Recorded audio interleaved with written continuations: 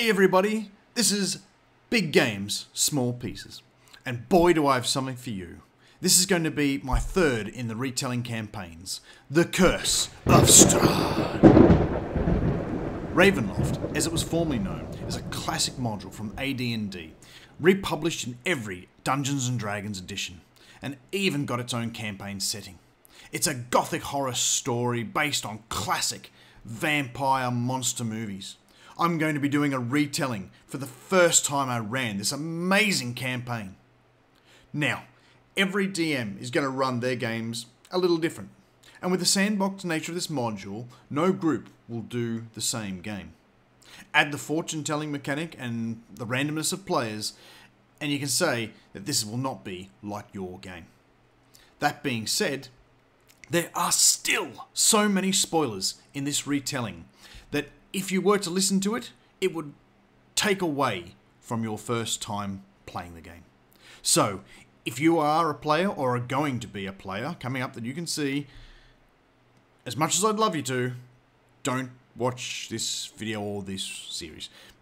It will spoil things and ruin things, and as I told my players, you only get one first time. Honestly, I mean, there's so much stuff out there on Curse of Strahd, you do one Google search on something and you could spoil the whole thing just by glancing at something. So stay away from it if you think you're going to be playing it. And I will say, try and get involved in this game. Now, before I do get into the introductions, I do have to take a little note of how I decided to run this game. And that being that I didn't run it raw from the book. I spent a couple of months reading it over and over again, and then rereading adventures, and then the countless hours on Reddit, and also watching many a thing on YouTube. And I can't mention everyone, I'm not going to remember them all, nor am I remember where I got every bit of information, but I can remember the big ones that have inspired me on this one, which would be the two Reddit users, MandyMod and Drag Nakata. I will put links to their stuff below, so if you're doing the same, you can check it out. I dare say you'll find them everywhere. That also said, Puffin Forrest's YouTube channel, where he retells his Curse of Strahd campaign, was absolutely fantastic, and I did take one or two things, but I also noticed he took one or two things from the others. Also, the YouTube channel Lunch Break Heroes, as I realised the other morning why I was keenly viewing their latest release on their guides to Curse of Strahd. It's a growing thing that everyone's using all this sort of stuff together, but recognition where I can place some. Now, our adventurers for this campaign were all new to me. I simply put a post up on the local group chat and got some people to come and join us. And I started everyone at level 1. We've got Tristan playing as Brayseis, a female tiefling warlock with Pact of the Old One. We have Ryan playing as Genji, a male gnome moon druid. We'll have Sven playing as Ymir, a male human monk. And now, with the benefit of hindsight, Alan will be playing Dex for a short period of time, who was a male human rogue, before he switched out coming up. So some of the players come and go. Not everyone's there every session, but generally we keep the game going, and I try and keep my players about anywhere between 3 and 5 people for this game to make it doable. So, let's kick off with my retelling of The Curse of Strahd. Our characters start off in Daggerford, a city some 100 miles southeast of Waterdeep, on the Sword Coast of Faerun. In the town square, a crier is making an announcement. Hear ye, hear ye! Let it be known that a ferocious lion has had a bounty placed on its head. A lion has been attacking the good people of our shires to the south, and a bounty of 70 gold pieces has been placed upon the creature's head. Proof of demise will be necessary. Bring your proof to the keep, and reward will be issued. Now, a lot of people just simply take interest in that and continue about their business, but a few of the people hanging around for something to do and a bit of adventure all sort of catch each other's eyes and realise maybe this is something we should be doing together. A lion is something that I don't want to tangle with. Brayseis, Genji and Ymir all decide that potentially having someone to watch their back will be a handy thing, as word has gotten out that a few people have already had the beast upon them and have injured themselves greatly to near death. So the group form up and head south. They travel down and hunt down the lion. Using some druidcraft and survival checks, they manage to capture and kill the beast. Once dead, they lug the body back for proof. While returning back to the city, through the farms, people come out from the fields, the houses, and are overjoyed to see that the lion has been killed. Women and children come out wanting to have a look at the lion and thank the people and have a look at the beast, see the thing that's been hunting them and causing them such heartache.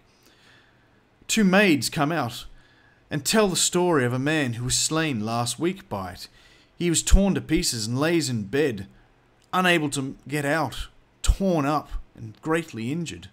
But when word got around, as it quickly does, and he heard that someone had slayed the beast, he told the ladies who had taken care of him and meant looking after his bandages that he wanted his life savings given to them as tribute for what they've done, as thanks.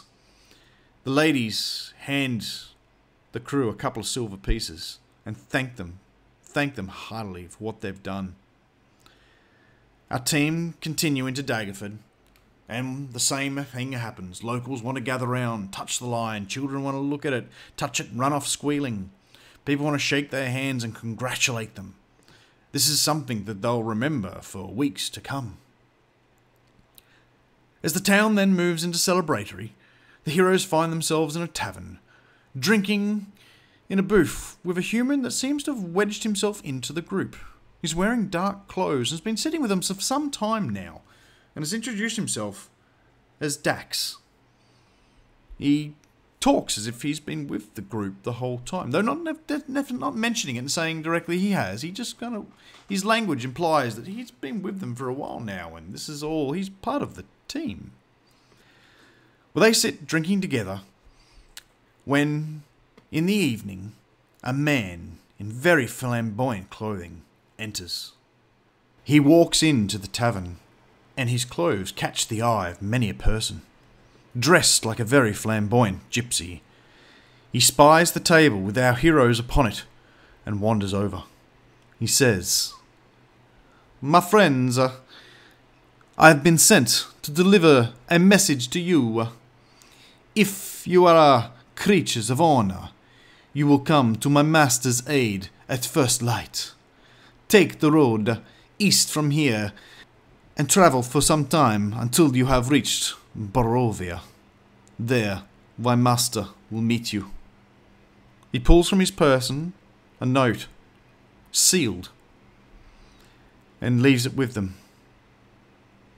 "I pray you will join us in this most noble of quests." And as quickly as he came in, he wanders up to the bar, buys himself, a couple of bottles of wine, and then declares to the tavern, "Fill your glasses, tonight you drink on my master," and throws some gold across the bar, and walks off into the night.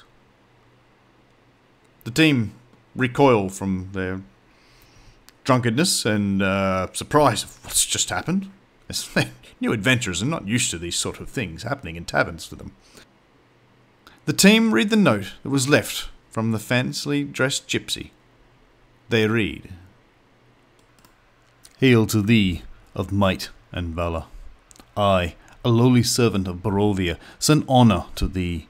We plead for thy so desperately needed assistance. The love of my life, Irina Koldiana, has been afflicted by an evil so deadly that even the good people of their village cannot protect her. She languishes from her wound, and I would have her saved from this menace.